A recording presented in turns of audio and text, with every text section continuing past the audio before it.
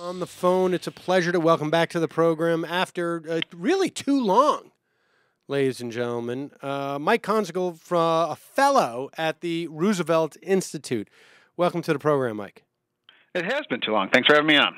Now, let me just say that I am very proud of the fact that on this program we're going to be able to spend as much time to something that some people would perceive as an obscure fight that is taking place in sort of very narrow economic circles. But the implications of the Rogoff-Rhienhart study have been rather large in terms of the shadow that study has cast on our policies and or at least the justifications for our policies, and specifically the austerity, the policies of austerity that we have been subjected to in this country and in Europe, frankly, over the past couple of years. Just tell us what the Rogoff-Rhienhart study is.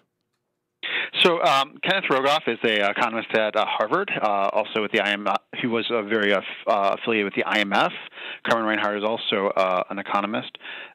They wrote a paper in 2010. Now, if you remember back to 2010, there was a big debate about should there be an additional round of stimulus, what should be done in Europe in particular.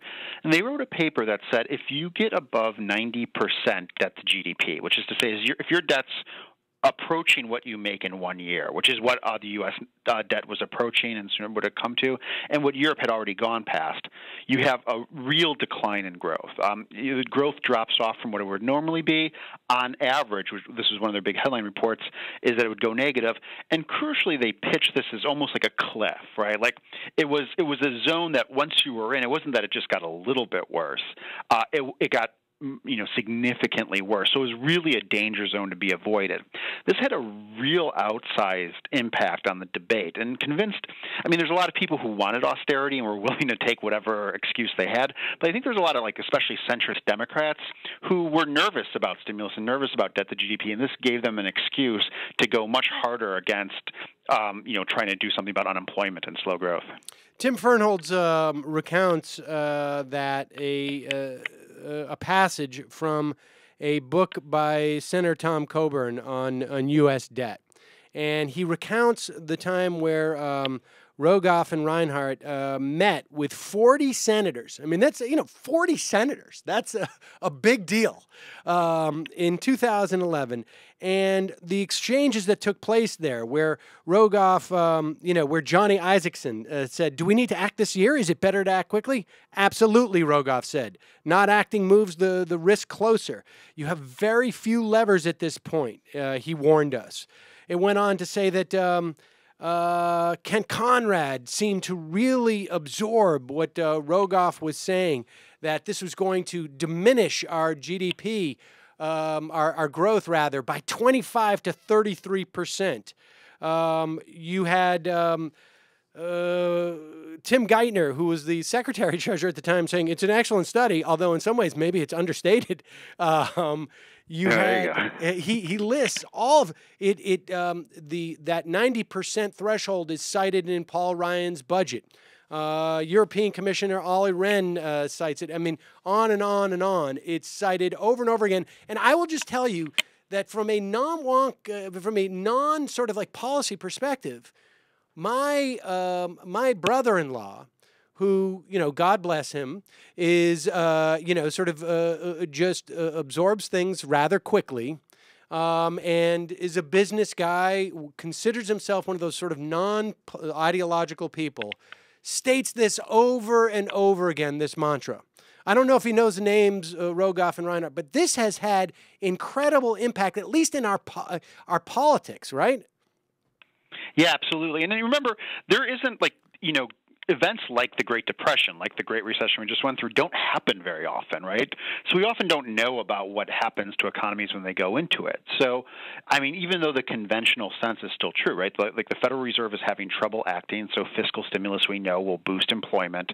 The idea of debt really far out there is kind of unknown, right? The last time the United States had this was during the end of the Great Depression when we were ramping up for World War II and also had massive full employment and perfect growth. So there's not really like a good set of data sets. So the fact that two really, preeminent economists really put this out there, and then also they're denying this now, aggressively put muscle into it. I mean, as you said, they met with 40 senators, which how often do people get to meet with 40 senators, is really telling. I mean, it was really an important intellectual building block of the global movement towards austerity in the early 2010s. Okay, so now you write a piece yesterday that basically summarizes, in some respects, a study by three economists from UMass, and people referring to them as HAM. It essentially takes apart the Rhienhart Rogoff study, and other people have done that in the past, and we'll talk about the problems they've had. But why don't you list for us who it was that did that study and what they found, and why their study is unique in terms of having access to the original data? So there was always a question about the causation, right? You always hear correlations, not causation. The correlation they found, there was always a big debate about whether or not Rhienhart and Rogoff were essentially reading their results backwards, and whether or not a weak economy was causing higher debt, which makes perfect sense. But no one had been able to reproduce the data or reproduce their results. Most of the data, in fact, all of it by now, has been publicly available, but their methodology is really opaque in the paper. They don't use all the data.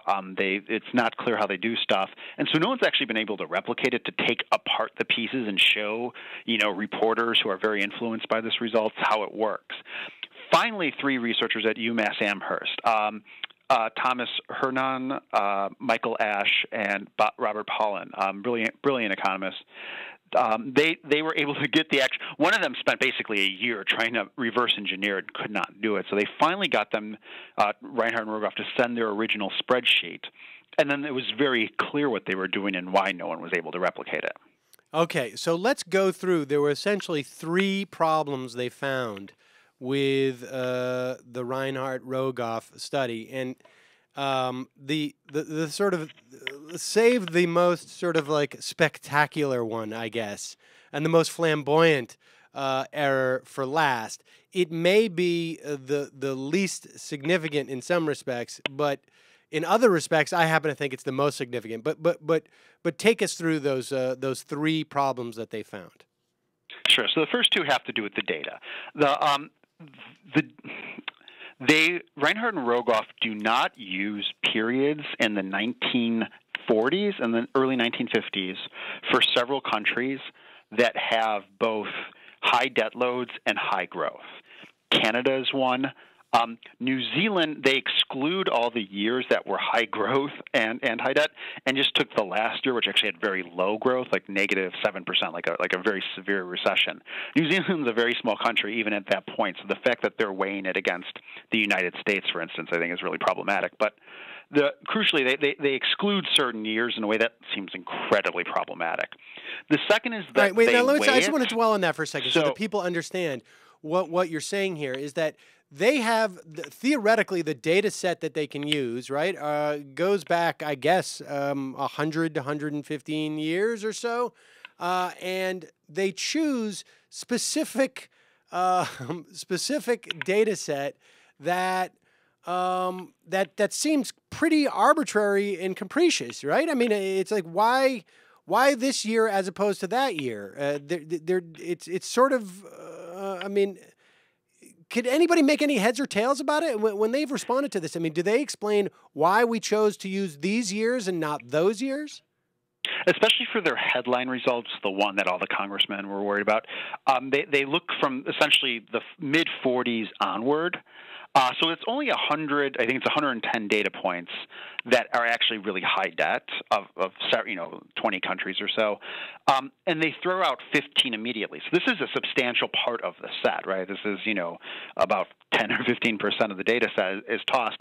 And they all tend to be years with high growth and high debt, and it's that's really problematic. I mean, it's very obvious, and it has a significant effect on the final thing. It's very now the problematic. second thing they do is they weigh it in such a way, which is to say, It's always difficult. You have to, as someone who's working with data, you have to make decisions about what counts and what doesn't, and how you're, weighing things, or what are you trying to compare. They compare countries overall. So, for instance, the 1 year of New Zealand they find that's really bad is given the equal weight of 19 years in England and the UK that has 2.5% growth on average. It's actually a pretty good run of high debt for them. And they say one's -7%, one's 2.5%. Therefore, it averages out to -4% or whatever it would be. -3%, because it has equal weighting. It's a really obtuse way to weight it, and it's obviously the weighting you'd use if you really wanted to amplify small, inconsequential, one-off years, like from a small country like New Zealand.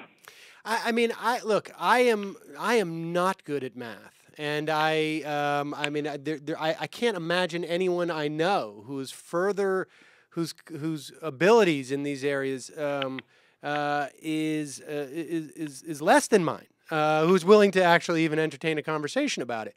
But it seems to me that if you have 19 years of a major, one of the largest economies in the world, functioning with high debt and high growth, and to give that equal balance as New Zealand's 1 year of high debt, low or negative growth, that just seems. It just seems bizarre to me. How do they justify that?